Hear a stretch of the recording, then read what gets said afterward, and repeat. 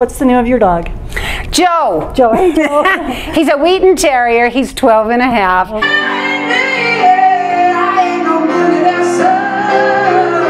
Hey everybody, it's Stephanie. I'm here in Las Vegas. It's March 2020 with the beautiful and the very extremely talented Susan Anton. Hi. Yeah, I just saw you perform and you are absolutely fantastic. Thank you.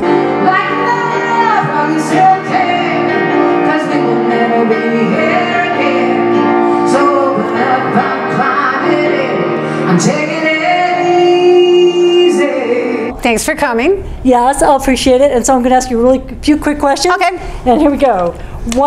Susan, what was the meaning for you to be the 2019 Nevada Woman of Achievement? Well, you know, I had to laugh at first because I thought, if my mom and dad are gone now, but if they knew that I was going to be the woman of achievement, they probably rolled over in their graves like, really? That little rebellious girl of ours? I was incredibly flattered. You know, the women in Las Vegas are doing incredible stuff, especially in film and all of that. And so I was incredibly honored, and it meant a lot to me. Cool. By the way, I was thrilled to get this interview with Susan, and I'm just going to read what I wrote because otherwise I'd be too nervous. Oh, you're cute. Oh, thank you.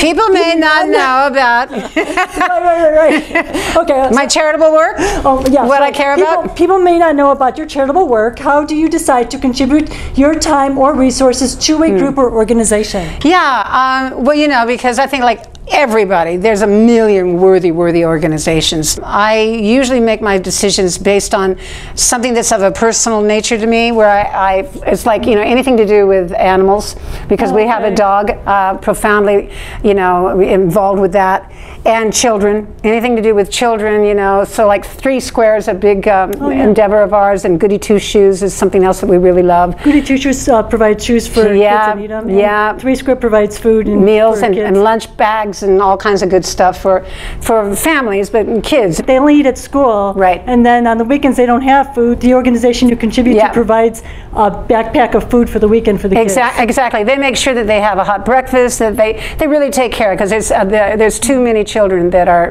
going hungry right here, but they're taking care of it. And so I usually choose from, you know, a place in my heart. I was very involved with AIDS at the time because I had a lot of friends that passed away, and I'm glad to see that certainly is something that has, you know, come a long way. Oh, definitely. You know, and then anything that has to do with empowering women, I'm there. You know, because we stand together, you know, we get further down the road and we do better, and we need one another.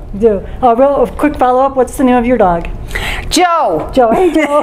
He's a Wheaton Terrier. He's 12 and a half, and he is our son. We don't have any children, so he is it. He's it, and he's spoiled. Yes, he should be. He should be, yes. And last question, what are your plans for the next 6 months? It is March 2020 as we're speaking right now. Yeah, well, you know, I did have plans to go to New York and do a show and a few other things, but we're reassessing due to the coronavirus. We have to all kind of reconsider, you know, the choices that we're making. I hate to say that, but what's most important is that we have our health.